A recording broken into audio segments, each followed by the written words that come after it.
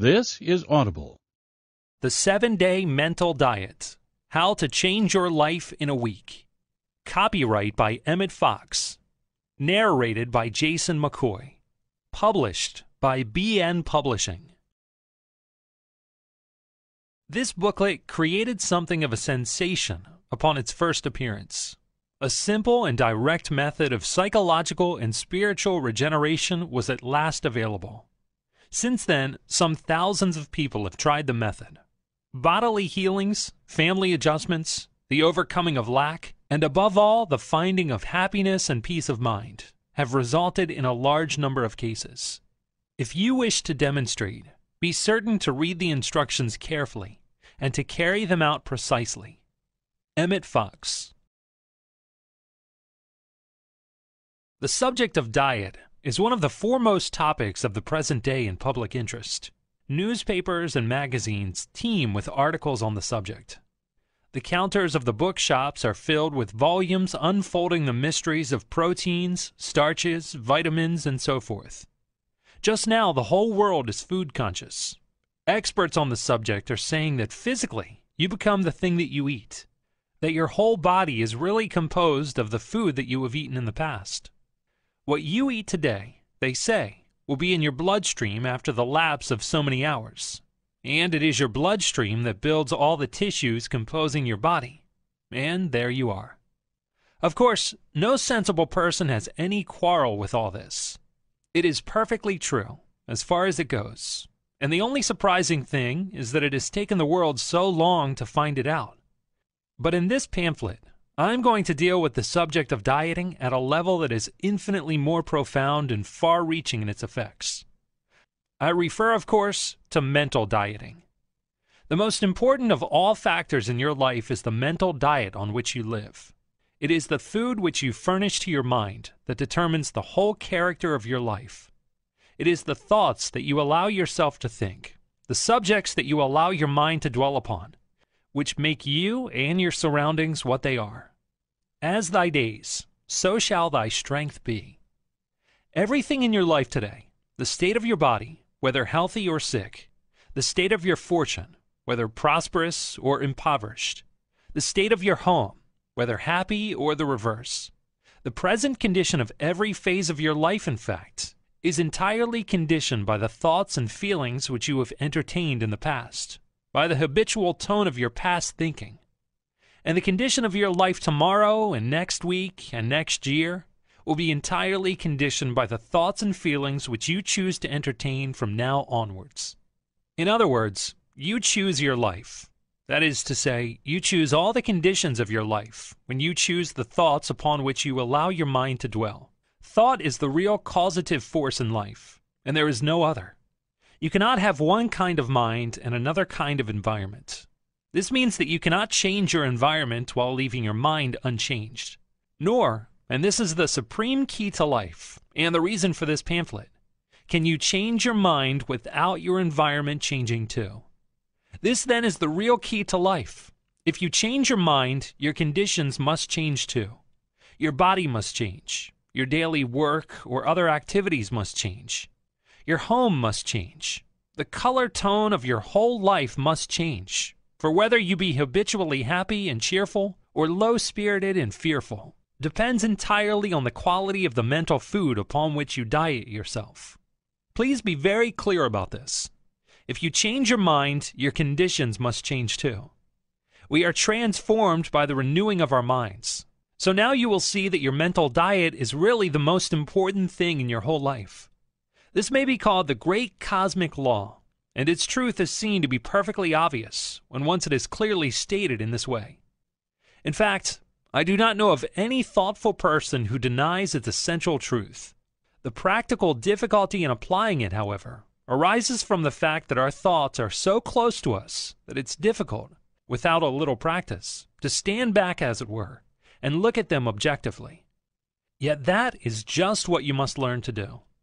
You must train yourself to choose the subject of your thinking at any given time, and also to choose the emotional tone, or what we call the mood that colors it. Yes, you can choose your moods. Indeed, if you could not, you would have no real control over your life at all. Moods habitually entertained produce the characteristic disposition of the person concerned, and it is his disposition that finally makes or mars a person's happiness. You cannot be healthy, you cannot be happy, you cannot be prosperous if you have a bad disposition. If you are sulky or surly or cynical or depressed or superior or frightened half out of your wits, your life cannot possibly be worth living. Unless you are determined to cultivate a good disposition, you may as well give up all hope of getting anything worthwhile out of life. And it is kinder to tell you very plainly that this is the case. If you are not determined to start in now and carefully select all day the kind of thoughts that you are going to think, you may as well give up all hope of shaping your life into the kind of thing that you want it to be, because this is the only way. In short, if you want to make your life happy and worthwhile, which is what God wishes you to make it, you must begin immediately to train yourself in the habit of thought selection and thought control. This will be exceedingly difficult for the first few days, but if you persevere, you will find that it will become rapidly easier, and it's actually the most interesting experiment that you could possibly make. In fact, this thought control is the most thrillingly interesting hobby that anyone could take up. You will be amazed at the interesting things that you will learn about yourself, and you will get results almost from the beginning. Now, many people knowing this truth make sporadic efforts from time to time to control their thoughts, but the thought stream being so close, as I have pointed out, and the impacts from outside so constant and varied, they do not make very much progress.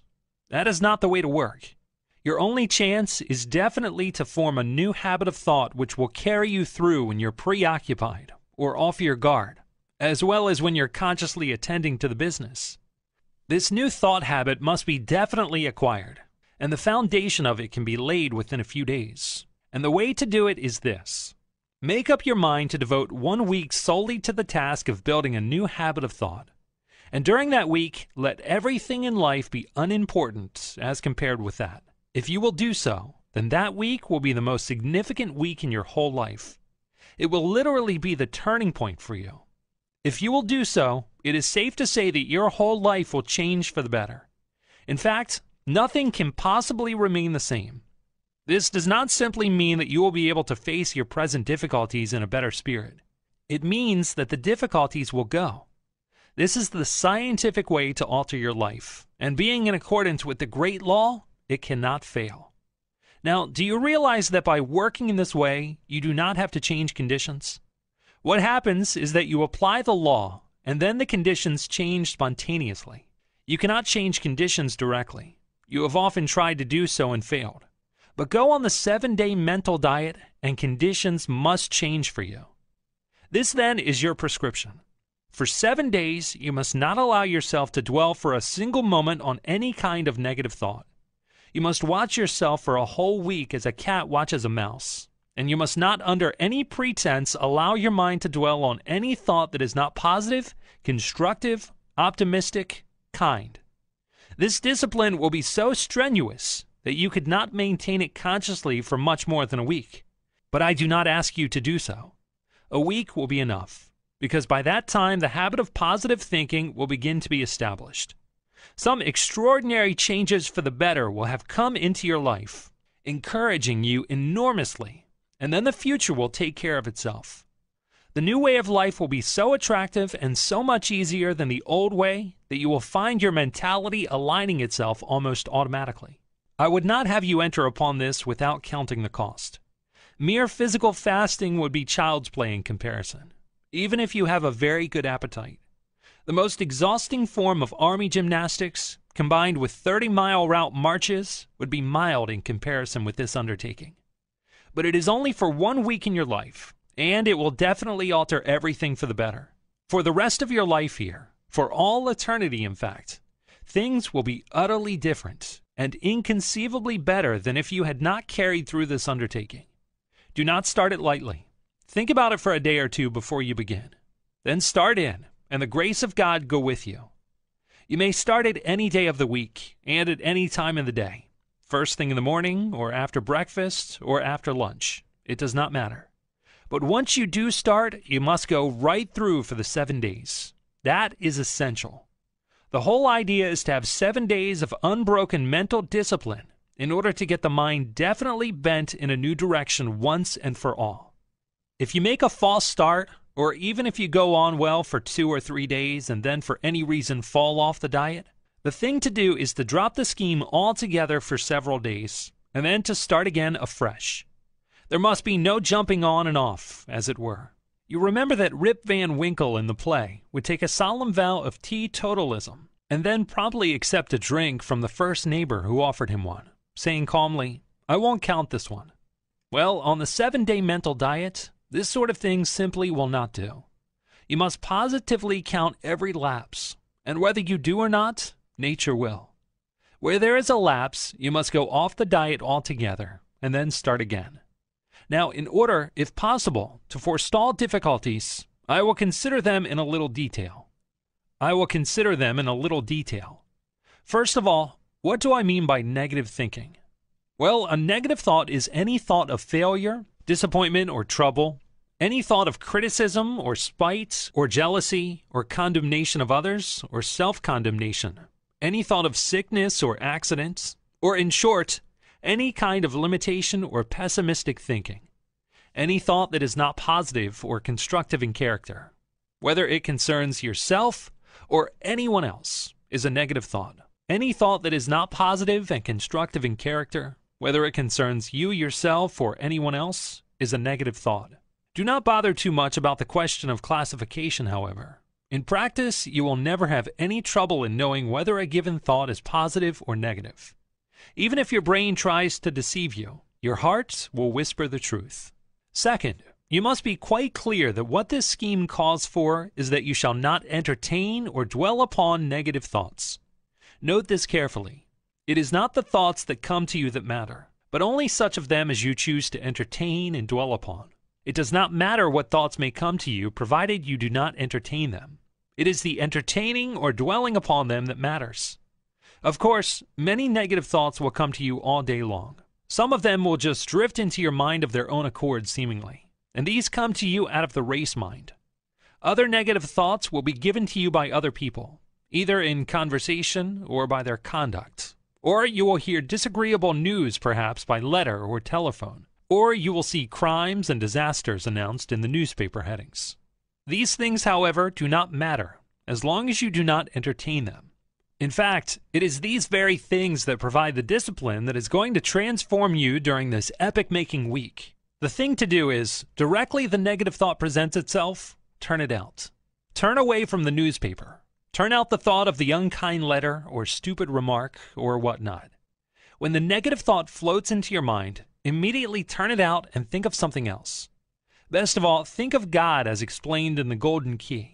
A perfect analogy is furnished by the case of a man who is sitting by an open fire when a red-hot cinder flies out and falls on his sleeve. If he knocks that cinder off at once, without a moment's delay to think about it, no harm is done. But if he allows it to rest on him for a single moment, under any pretense, the mischief is done, and it will be a troublesome task to repair that sleeve. So it is with a negative thought. Now, what of those negative thoughts and conditions which it is impossible to avoid at the point where you are today? What of the ordinary troubles that you will have to meet in the office or at home? The answer is that such things will not affect your diet, provided that you do not accept them, by fearing them, by believing them, by being indignant or sad about them, or by giving them any power at all. Any negative condition that duty compels you to handle will not affect your diet. Go to the office or meet the cares at home without allowing them to affect you. None of these things move me, and all will be well. Suppose that you are lunching with a friend who talks negatively. Do not try to shut him up or otherwise snub him. Let him talk, but do not accept what he says, and your diet will not be affected. Suppose that on coming home you are greeted with a lot of negative conversation. Do not preach a sermon, but simply do not accept it. It is your mental consent, remember, that constitutes your diet. Suppose you witness an accident or an act of injustice, let us say. Instead of reacting with pity or indignation, refuse to accept the appearance at its face value. Do anything that you can to right matters. Give it the right thought, and let it go at that. You will still be on the diet. Of course, it will be very helpful if you can take steps to avoid meeting during this week anyone who seems particularly likely to arouse the devil in you. People who get on your nerves, or rub you up the wrong way, or bore you, are better avoided while you're on the diet. But if it is not possible to avoid them, then you must take a little extra discipline. That is all. Suppose that you have a particularly trying ordeal before you next week. Well, if you have enough spiritual understanding, you will know how to meet that in the spiritual way. But for our present purpose, I think I would wait and start the diet as soon as the ordeal is over. As I said before, do not take up the diet lightly, but think it over well first. In closing, I want to tell you that people often find that the starting of this diet seems to stir up all sorts of difficulties. It seems as though everything begins to go wrong at once. This may be disconcerting, but it is really a good sign. It means that things are moving, and is not that the very object we have in view? Suppose your whole world seems to rock on its foundations. Hold on steadily, let it rock, and when the rocking is over, the picture will have resembled itself into something much nearer to your heart's desire. The above point is vitally important and rather subtle. Do you not see that the very dwelling upon these difficulties is in itself a negative thought, which has probably thrown you off the diet?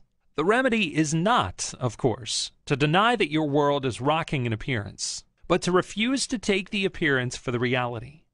Judge not according to appearances, but judge righteous judgment. A closing word of caution.